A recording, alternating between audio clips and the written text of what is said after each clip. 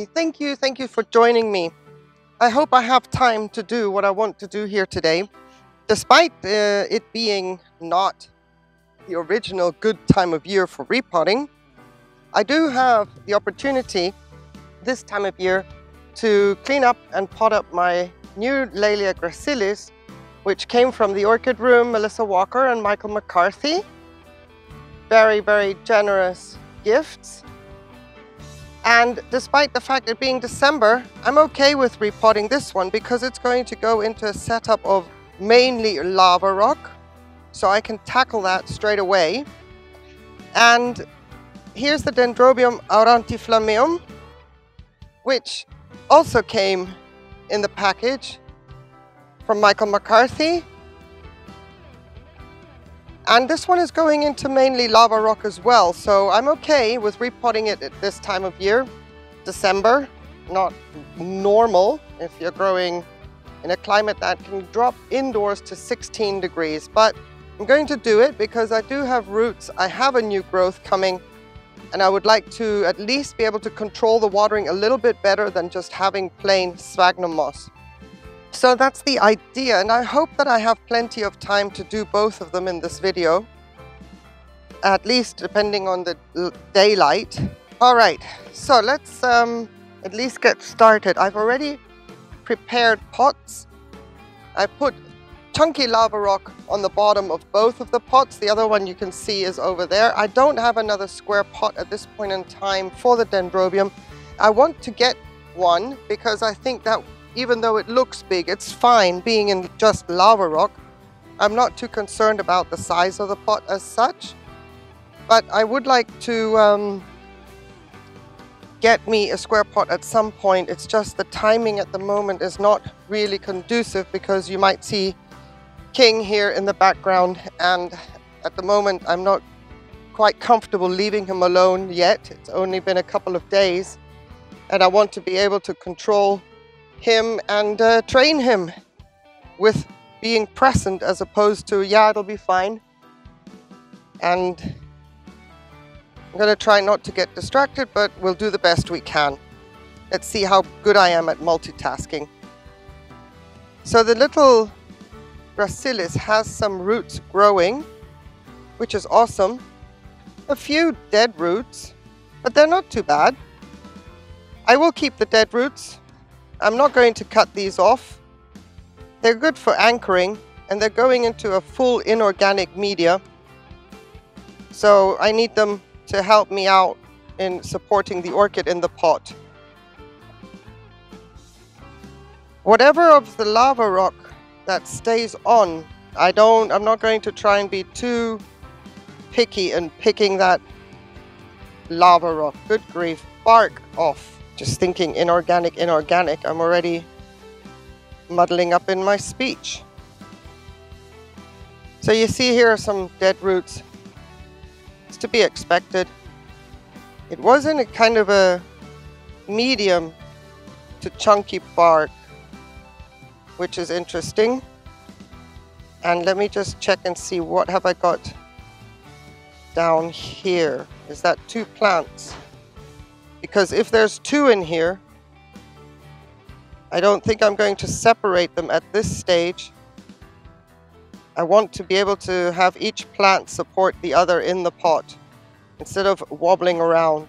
So if this is in actual fact 2 plants, and I do believe it is, let me just show you. You see there would be a natural break in there. They're not joined. But I'm going to leave them together because, as I mentioned, the more support each one gets in the pot, the better. And just pick out a little bit of the moss to have a little bit more control regarding how wet it's going to be around the base. And what I thought was scale, it's not. It's just like dust particles and residue. Because my little one from Floraria is not doing well at all. And this is such a gorgeous surprise replacement that I don't want to lose it. What a super, super healthy little gracilis this is, I must say. Now there's a little bit too much moss in here that I want to try and remove, minding the root tips that are there. And if I'm getting too pedantic, if that inkling creeps up in my mind, then it's time to stop. I'm going to get the spout, the water spout, and give it a drench. All right, let's get in there. And sometimes it's just good to take a very sharp nozzle and do a little bit of a cleanup in between the rhizome instead of picking up and around with hands and fingers that are clumsy and can do damage, and she goes back in and does a little bit more. Will you stop?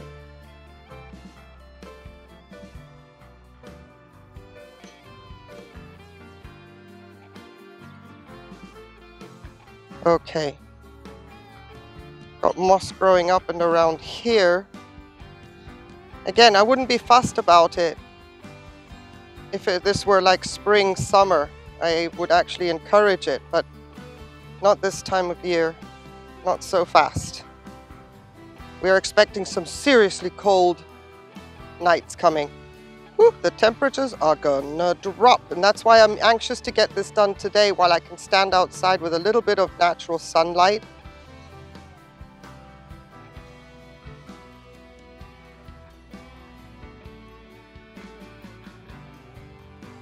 Yeah, I can see there's a little... I'm going to leave it. Enough already. No, I'm not. Am I? Am I going to leave it or not?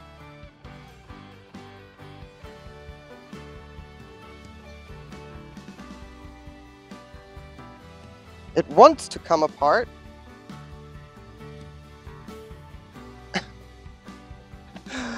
I bet that if you were taking bets, you knew this was going to happen, I bet. And you're right. Okay, we find a little desiccated back bulb here. And there's another little one, but it's still firm, so I'm going to leave that. And now that I've got them a little bit more separated, I still find a little bit of debris that I can flush out. So yeah, I wanted to get this done today because you see how much water I'm using? There are no new growths on these, but I do not want them to be this wet when they go inside. Based on the forecast, it's now or in 5 weeks or something like that. And not because every day is going to get cold, but simply because of the night temperatures. So I'm taking advantage of that. Now here's one. We're going to leave it like that. And because I separated it, I can get into some nooks and crannies in here as well. I hope I'm not working away from the camera. That would be really dumb.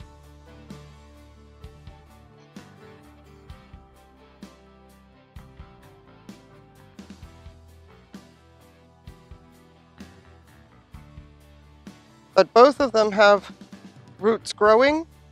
This one's a little bit more vigorous than the other one, but the other one also has roots growing. So this is great. Really, really chuffed about being able to do this now as opposed to waiting. There's still, there we go. Righty-ho! Okay, we're done with that. Now, let's get all the media in. I have some Seramis recycled from previous unpottings and cleanings ups. So this goes in to the bottom to get the wicking going. There we go. I have a little bit left, which I'm going to use to top up the top layer if need be. And then I'm out of Seramis, and for the dendrobium I have plans to use Akadama mixed with terrarium grit. So I've watered my Seramis down, and let's see what's next. I have some small lava rock here on the left. Where are my holes? They're back there. I'm going to get my label in.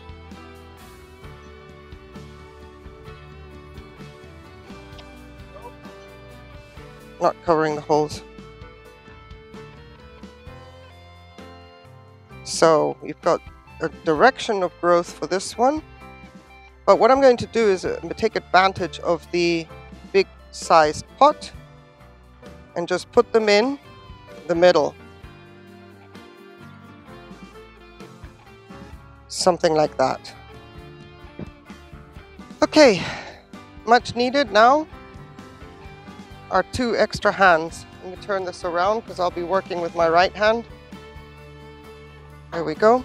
Let's get some in the bottom. And make sure that I know where my holes are.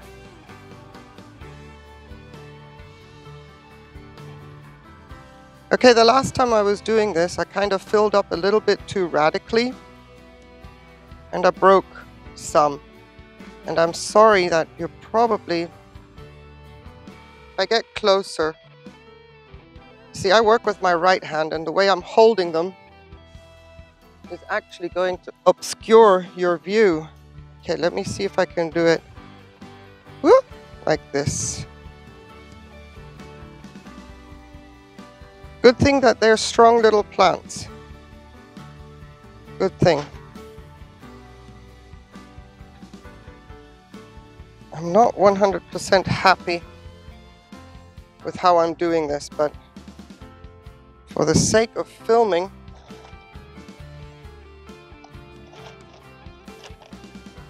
I hope that you can see something. I'm just filling out with small lava rock.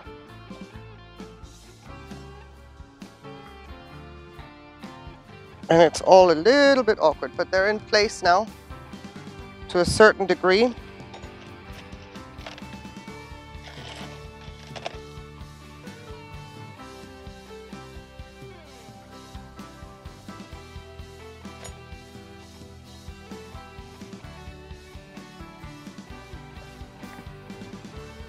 And now I'm going to use what's left of the Seramis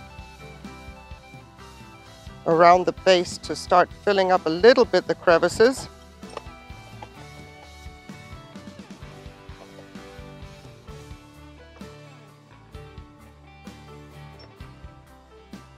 And then I'm going to add a little bit of sand, because that is now going to filter down through where the roots actually are. If I had done it earlier in this case, because the pot is so big, the sand would have gotten straight through into the reservoir and there was no point. So my point is to get sand to start to tuck in around the roots. Now I'm going to go with a fine mist, otherwise I will be blasting the sand straight in through the media, and that's not the point of the exercise. All right, that's one layer done.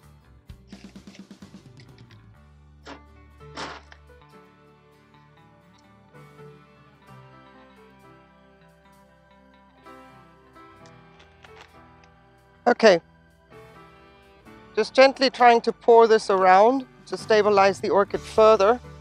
And if need be, I'm going to pull her up a little bit. I see that she's a bit low in the pot, which is not really a big problem. But it doesn't look aesthetically as nice as if she were a bit more visible up. There's plenty of space in that pot to get it right. Okay. Grab the 2 pieces,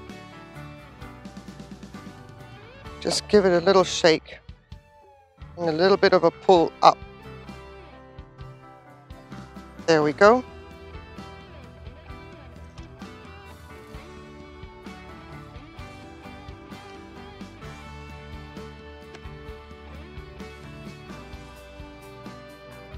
And I think that is as good as we're going to do for now, without aggravating the situation much further. 1 layer of sand just to cover the bases on the top. And I will repeat this depending how quickly the sand disperses, maybe in 6 months, but I doubt any sooner because we have, as I mentioned, that time of year. Now, just going to shower her with a little bit of a spray as opposed to the jet, just to water her in. I'm not planning to fill the reservoir at this point, otherwise I would take my jug. This is just to make sure that everything where the roots are touching is wet. And that would be it for Lelia gracilis. And now she's going to go, where it's still nice and breezy, over to my Tolumnia table. Over there. And we'll move on to the Dendrobium aurantilamio.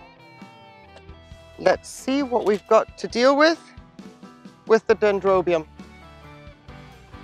I've already prepared my support, got the wire around, because if she's floppy in the pot, I don't want to be perpetuating the aggravation problem with the roots, because I don't know what I'm up against, apart from the fact I see nice roots on the top. And again, I am planning to get a nice square pot for this Dendrobium as well, not necessarily change the setup just because of aesthetical purposes, but I don't want her in this time of year, and boy is this a floppy orchid. So yeah, woo, hello. Ooh, we like this a lot. But you see, from the first watering, the sphagnum moss has actually not dried from when I had them soaking the CalMag welcome cocktail. So I do want it out. And if this new growth, yep, this new growth here is starting new roots. I don't know if you can see that nubbin there. So I have backup in case I'm making a mistake. If this is a delicate rooted Dendrobium, I do not know. And changing this wet environment to a slightly more drier environment, not very much drier, because the Akadama is so water retentive. I'm actually buffering it with terrarium grit, which doesn't absorb water at all. I would use Perlite, but that only provides aeration. Perlite absorbs water as well. So I would, if I had more Seramis, I would put this orchid in with the Seramis like all the others. But as I don't, I think this is actually going to work really nicely for these roots to get Akadama around them, seeing that they're very, very used to a super moist, wet environment. They haven't deteriorated from the days that they've been waiting to, what, dry out? No, there was no drying out happening here. All right, not much of rocket science going on. We may actually get this done efficiently, on time, not rushed. So this is the Akadama with terrarium grit. And you can see it's very wet, but the terrarium grit will balance that out. The Akadama is my wicking material. Let's not fill up too much so that we can get the roots in without getting up too high. I do have a direction of growth that I want to respect. And I've already filled it up a bit too high, so I'll make a little bit of a crevice down there. I'm going to keep her in the middle for the time being because I do not want to put stress on the roots in the pot. I don't want to kvetch them, there's no point. The idea being just to get her settled in a different environment that I believe I can control better until I know the growing and water requirements of this orchid and see how she reacts. So that's all I'm going to do. And I'm going to fill up again with my mix.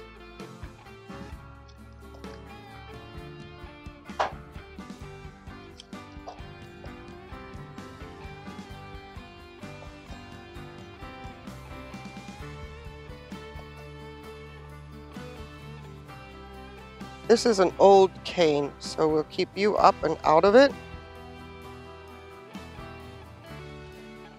So this is a branching root system, which is great. I like branching root systems. They're more forgiving as well. And I mixed up the perfect amount. Wow. Today was the day for repots. Sorry about that gate. Now what I want to do is just hold the orchid and squeeze a little bit to see if I can disperse the akadama in and amongst the roots a bit.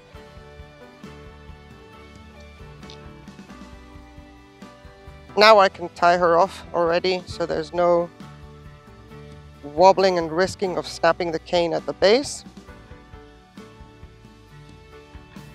Doesn't need much, just a bit of support. And I think we're okay. The other two orchids I'm going to wait, because one of them is also going to go in akadama, the Ceratostylus, in my opinion, akadama with the grit. The other one is in Leca. The Maxima alba will go in Leca, but I have to see some root action there before I even attempt that this time of year. Always keeping in mind that Leca or any inorganic media has a cooling effect on the root ball. So it's just mindfulness, just to be a little bit like the time of year. I don't use heat mats. And these factors I just try to take into consideration when I can address who am I going to repot or not. And some need repotting regardless of the time of year, simply because another 12 months they just won't handle it. And I don't want to risk losing them simply because I am too hesitant to repot when they tell me this is the time. So there's my Aurantiflammeum with its shiny new tag as well.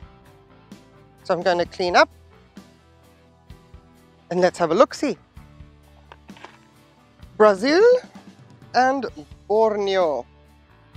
Cool grower, warm to cool grower, intermediate. Eventually I can leave my Aurantiflammeum outside, but not for the time being. I want it to get acclimated, so I'm going to watch it indoors. It will get cooler temperature as it likes to have. And why didn't I mount it? Because of the time of year. If I had gotten this one in spring, I probably would have chucked it on a mount and I could throw water at it at liberty. But due to the time of year, I would prefer to have it in a pot, get to know it, get it acclimated, and then see how it responds and reacts. Should I be so lucky that it would bloom already in spring, I have no idea how big this orchid gets. If it's a seedling, you know, the canes are quite large. But should it bloom, then I want to see how I can present the blooms, if I see them better upright or pendant. So those are the things that I've sort of been contemplating. Michael also said if you pot it up, you might be able to see the blooms better. So we'll go with that. I'm also more comfortable at this point having it in this setup, because if I need to reduce watering, I can do that. And I don't have to worry about, is it too cold, space-wise, indoors, a lot of factors as to why I chose to pot it up in sort of an inorganic media similar to my Tetragonum. My Tetragonum does not have akadama in it, so just a quick disclaimer. And this one being a cool grower, perfect timing also for a repot because it's its time of year. It's growing now. We saw the roots were growing, there's root tips, but I'm not going to leave it outside just yet. I want it to come indoors where I can also control the temperatures a little bit. It will get cooler temperatures because I'll have it down close to the marble floor. And I'm not too concerned about that. But for the time being, I don't want to expose it to what the radical night temperatures can and will be in the coming weeks. So those are my Los Tres Amigos, 2 of them repotted. And we'll see how they develop. And I appreciate so much if you stayed all the way to the end. Thank you very, very much for your time, for watching. Stay safe. Take care. Bye.